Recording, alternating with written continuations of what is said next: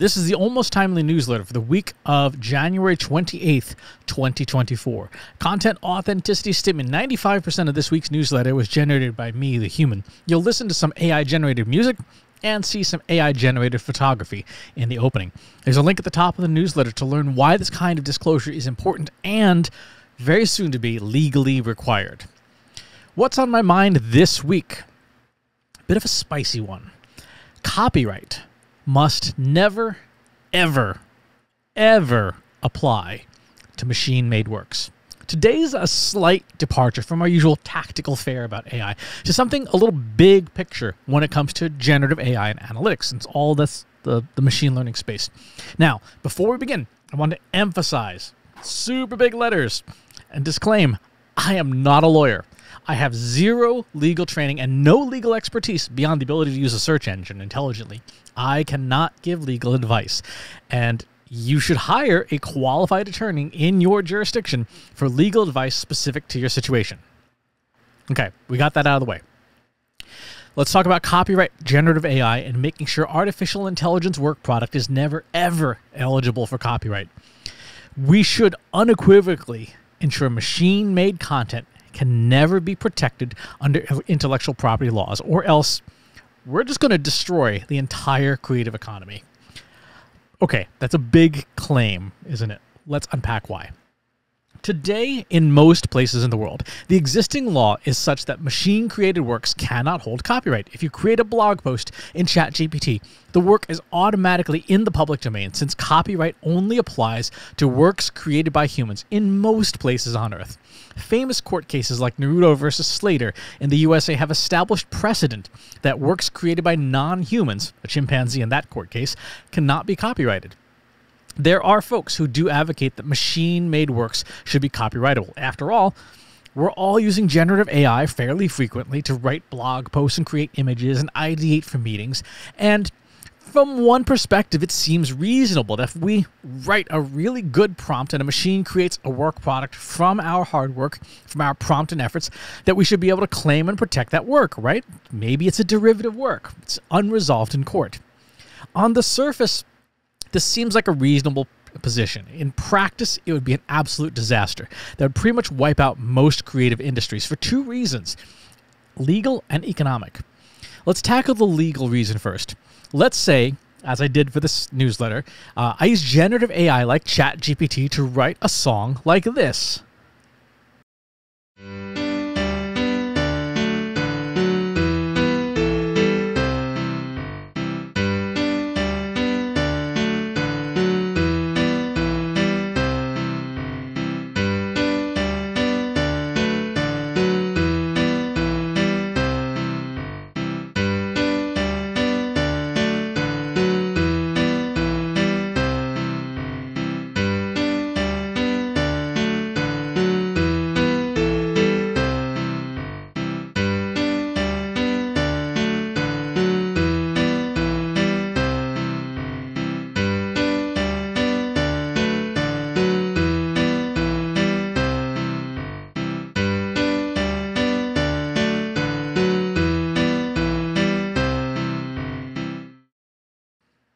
Pretty catchy, isn't it?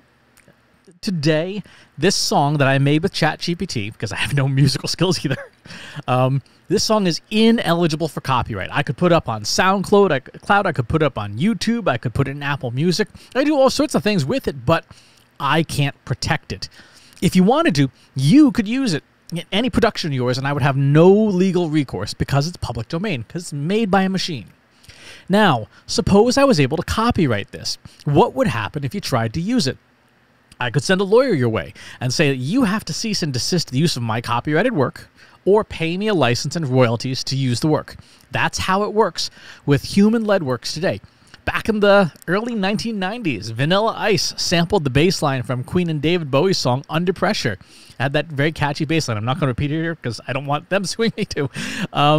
Vanilla Ice later had to pay a licensing fee of $4 million for the use of that short bass line. It was like 10 notes long, plus royalties and credit to the original work. Whether or not you meant to, if you used part of my machine-generated song, you would owe me a licensing fee and possibly royalties because you would infringe on my copyright, even though it was machine generated. If this is a world in which machines can hold copyright, and I use the machine to make that, you would owe me the money. One of the most important things you can do when it comes to any technology, but especially anything that is AI, is to ask, what can go wrong? What could go wrong here? How could someone take this technology and use it in ways that we didn't intend? How could someone use the laws in ways that we didn't intend? Suppose I took my prompt that generated that very nice song, and I wrote a bit of code and started doing this, started making variation after variation after variation, a dozen, 2 dozen. Suppose I did it 1 million times, 100 million times, 1 billion times. There are only so many ways you can use recognizable chord progressions and melodies and harmonies and still make music that's worth listening to. And now, if I have, with a lot of compute power, 1 billion variations, I've pretty much covered every reasonably possible song, right?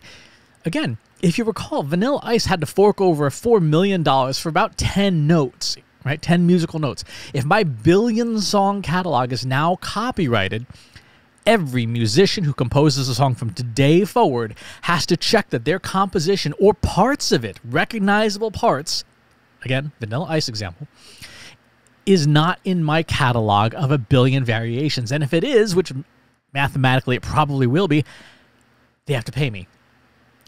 Every musician, every production company, every streaming company, every movie company, they got to check their music against my 1 billion song catalog that is all copyrighted to see if they are violating my copyright. And if they are, they got to pay up.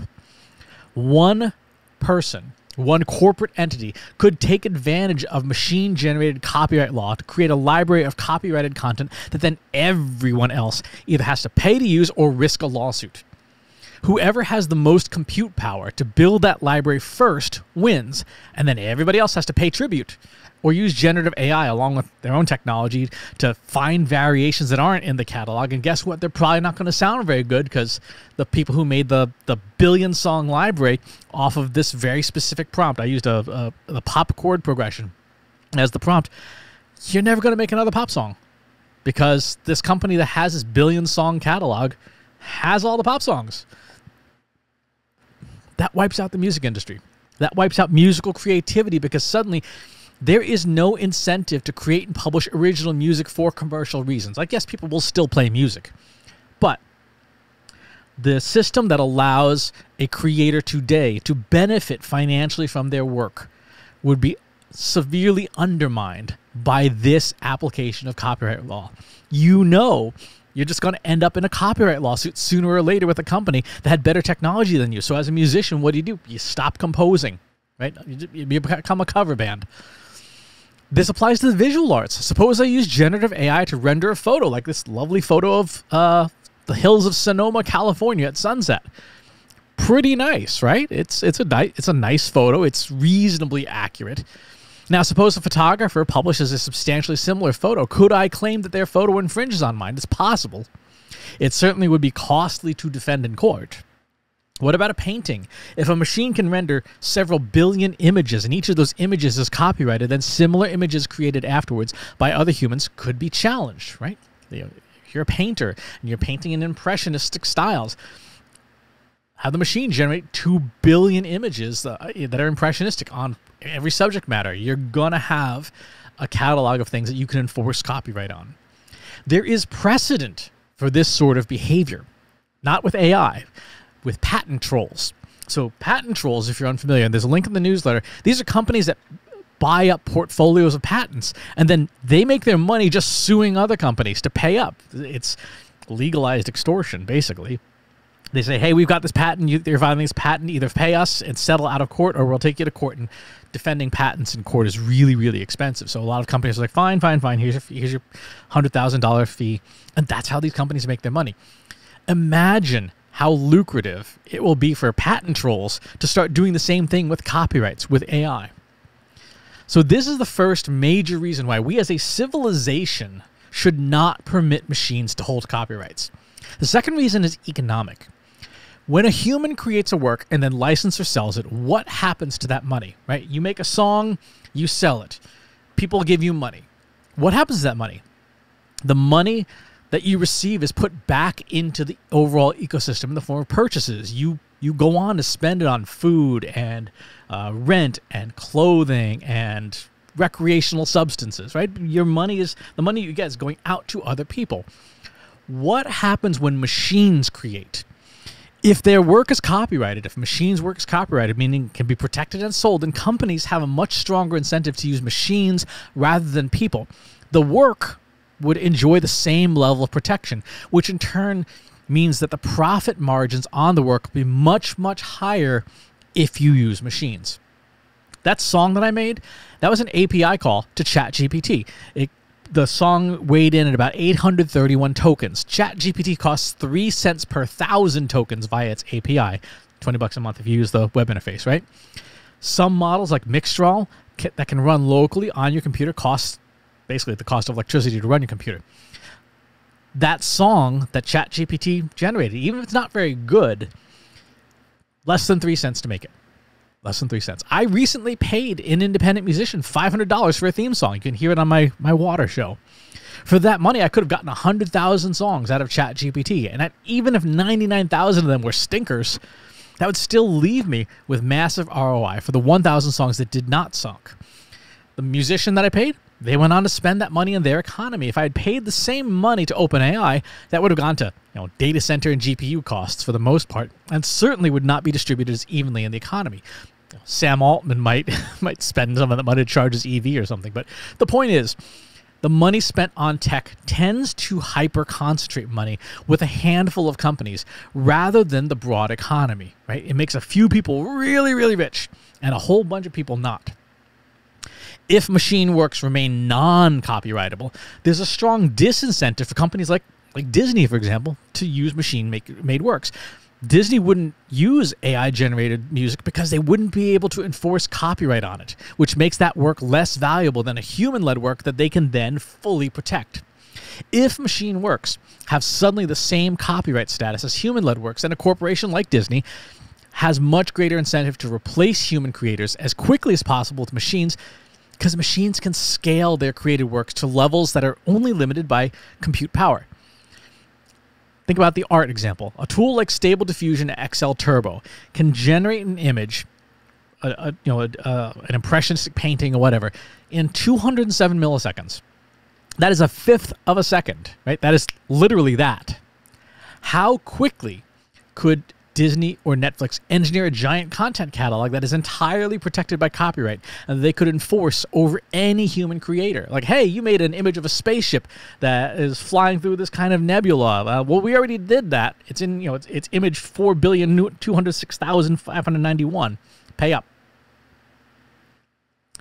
This is why it is so important that we lobby our various governments around the world to keep machine-made content without any intellectual property rights.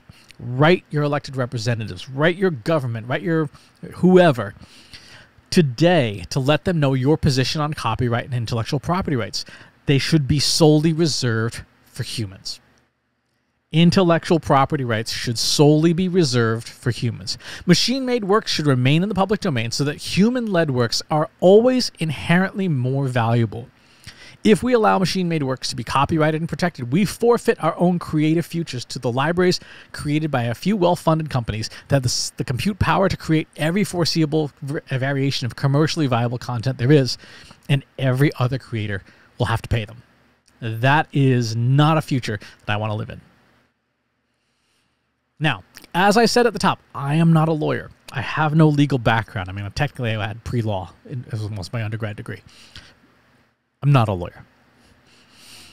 If you are a lawyer, and I'm wrong about the law and how we've discussed how things will work in a world where AI can hold copyright, leave a note in the comments to let me know what the real deal is as an attorney. If you're an attorney, let me know if I got the law wrong. This is my understanding and speculation based on current law and what would happen if machines got copyrights. Whew. All right, what else happened this week? In case you missed it, Coming in like a few days, Gmail and Yahoo are changing their deliverability requirements for email. So if you have people that you are emailing that use Google Workspace or Gmail or Yahoo, or the companies that have Yahoo front ends, it will get harder to get your email delivered to those companies unless you follow the deliverability requirements. We did a whole live stream on this called Fixing Up Email Deliverability. Now, we did it specifically for people who use HubSpot, but it applies broadly. So check the link in the newsletter.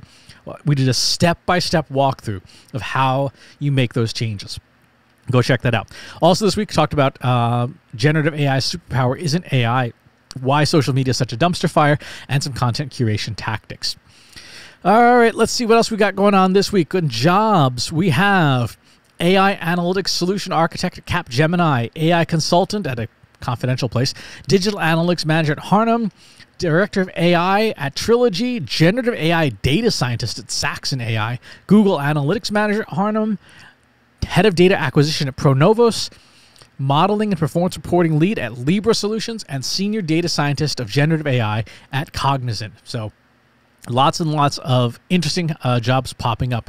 What else we got in the news? In Europe, Meta will allow users to separate their Facebook and Instagram accounts and divide them, which is nice. Hopefully that will spread to other parts of the planet at some point. We have contributed content tips. 60% of SEO practitioners are worried about the impact of Google search generative experiments. We also have chatbot tutors, podcast networks testing AI tools for faster translation, tools to chat with PDFs, handling ransomware attacks, and then had a funny conversation with folks over on Threads that someone sent me this video on YouTube about why we see so many YouTubers holding lavalier mics. So a lavalier mic, I don't have one with me, but we'll just pretend this is one, is a little lapel mic like this. And apparently there's a lot of people holding them in their YouTube videos. And there's a long YouTube video about why people do this. I didn't realize that there are actually a bunch of reasons people do this. I would say, as someone who did audio and video and theater lighting and sound for years, that if you're holding a lavalier, you're using it wrong. But a couple of things that people discussed in the comments on Threads. One, some lavaliers are so poorly built, you got to hold them close because down here they won't pick up anything because they're really poorly built.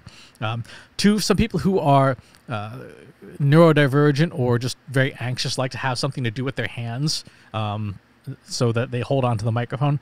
And apparently, and this YouTube video talks about it, there are people who like the look because it looks non-corporate, right? You don't have the expensive hardware or no microphone at all. It doesn't have that polished look. It looks more authentic. So it's a part of the zeitgeist around today's video culture. I thought it was interesting. The video is worth watching.